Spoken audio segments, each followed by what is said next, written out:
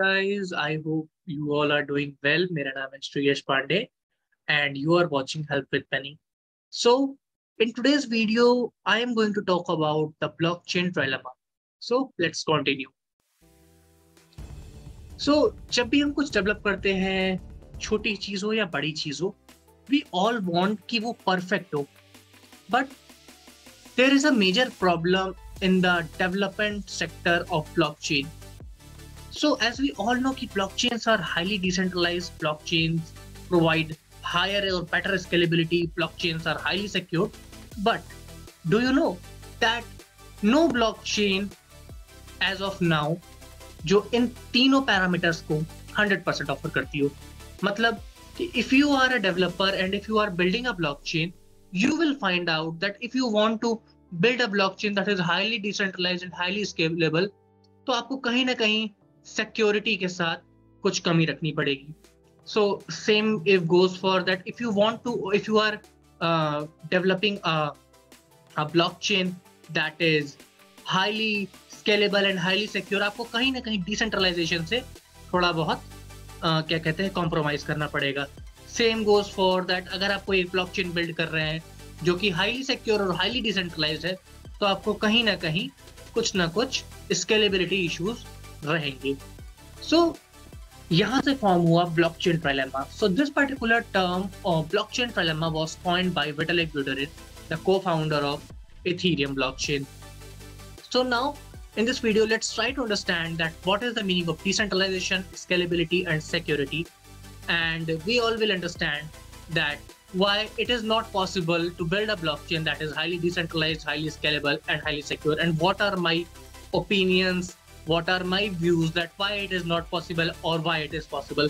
Let's continue.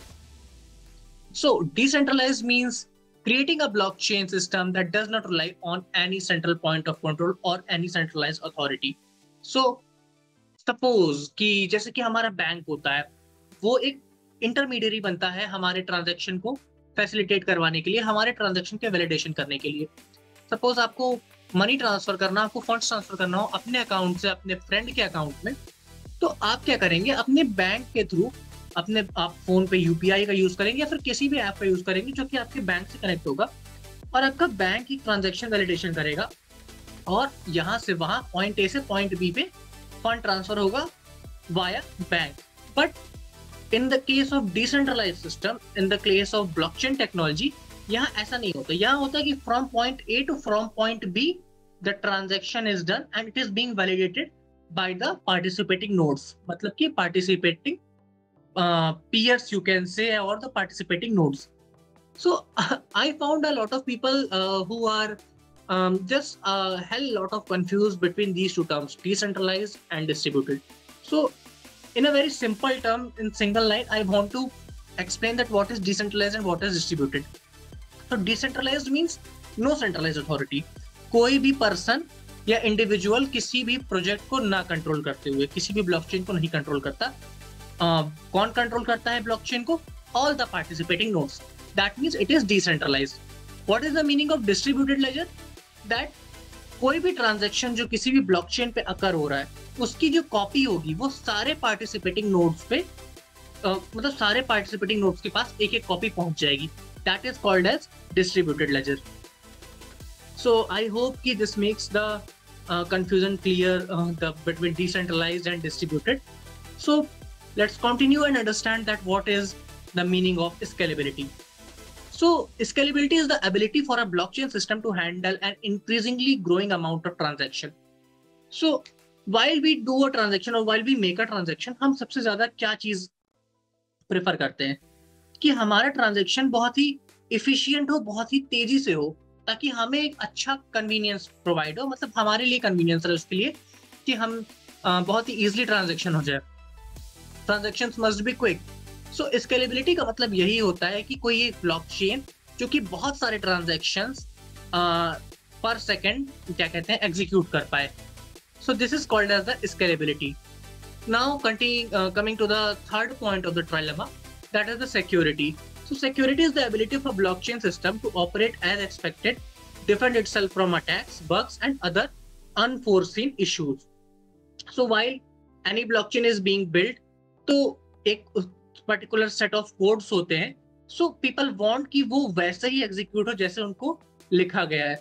Blockchain इस तरह से सिक्योर हो कि वो खुद को खुद से मतलब पर्टिकुलर एक्सटर्नल अटैक से, बग से और भी बाकी इश्यूज से खुद को सेफ और सिक्योर रख सके, ताकि ब्लॉकचेन को कोई भी प्रॉब्लम ना हो। बट द प्रॉब्लम इज कि आज तक एज ऑफ नाउ जब ये वीडियो बन रही है, there is no such blockchain that offers all three parameters पे 100%। मतलब कि no blockchain is here that is highly decentralised, highly secured and highly scalable. कहीं ना कहीं किसी ना किसी चीज में कॉम्प्रोमाइज हो ही जाता है। और जैसे कि हम लोग को पता होगा, हम लोग आजकल काफी न्यूज भी देखते हैं कि पर्टिकुलर कोई एक्सचेंज हैक हो जाता है, कोई प्रोजेक्ट्स हैक हो जाते हैं। तो there is a major issue of security in some blockchain. That is why कि वो हाईली स्केलेबल है, वो हाईली डिसेंट्रलाइज्ड है, बट सिक्योरिटी का इशू है। कुछ blockchains highly secure, highly scalable होती है, बट वहां पे डिसेंट्रलाइजेशन में उनको कॉम्प्रोमाइज करना पड़ता है। So now let's take an example of one of the largest blockchain. So yes, I am talking about Bitcoin. So Bitcoin was created by Satoshi Nakamoto.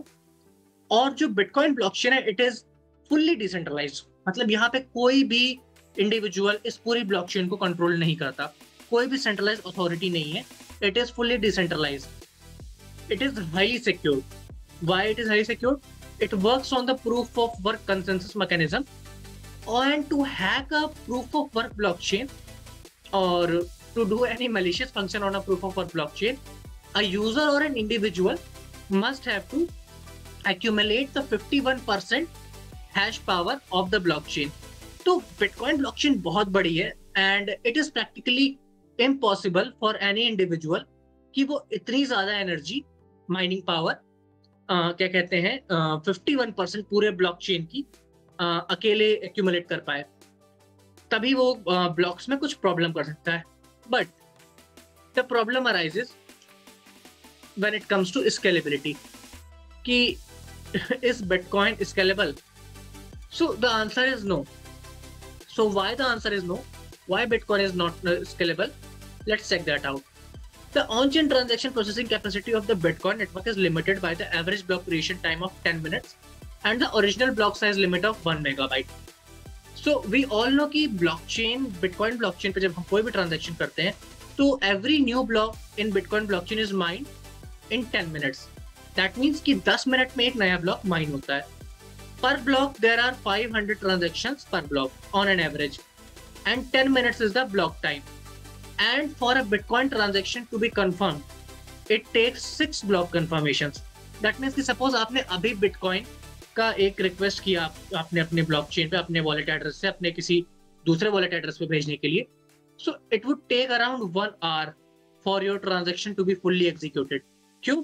क्योंकि आपका ट्रांजेक्शन एक ब्लॉक, जो नया ब्लॉक क्रिएट होगा, उस तरह 6 ब्लॉक कंफर्मेशन होंगे, तब जाके आपका ट्रांजेक्शन वैलिडेट होगा.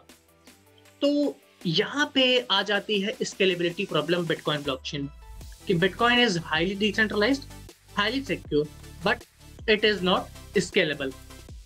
सो जैसा कि इतनी बड़ी ब्लॉकचेन है और तब भी स्केलेबिलिटी की प्रॉब्लम है. सो दैट मीन्स कि टिल नाउ अभी तक कोई भी ऐसी ब्लॉकचेन नहीं क्रिएट हुई है जो कि हाईली सिक्योर्ड, हाईली स्केलेबल और फुल्ली डिसेंट्रलाइज्ड हो सकता है आगे ऐसे डेवलपमेंट्स हों और चीजें बने. So what are my closing thoughts on this blockchain ट्रायलेमा? कि according to me blockchain ट्रायलेमा is a myth, because पहले, आज से 10 साल पहले हम ये भी नहीं सोच सकते थे कि there would be something like metaverse created, but metaverse is here. So more development is on way and blockchain ट्रायलेमा is just a part, जिसको बहुत जल्दी डेवलपर्स खुद ही कंप्लीट कर लेंगे और वो ऐसी ब्लॉकचेन क्रिएट कर ले जाएंगे जो कि इस ब्लॉकचेन ट्रायलेमा को खत्म कर देगी. मतलब that blockchain will be highly decentralised, highly secured and highly scalable. So I hope you all liked this video and you learned something new. So don't forget to give this video a like and subscribe to our channel, as it motivates me a lot to create better content every day. So thank you everyone and keep learning. Jai Hind.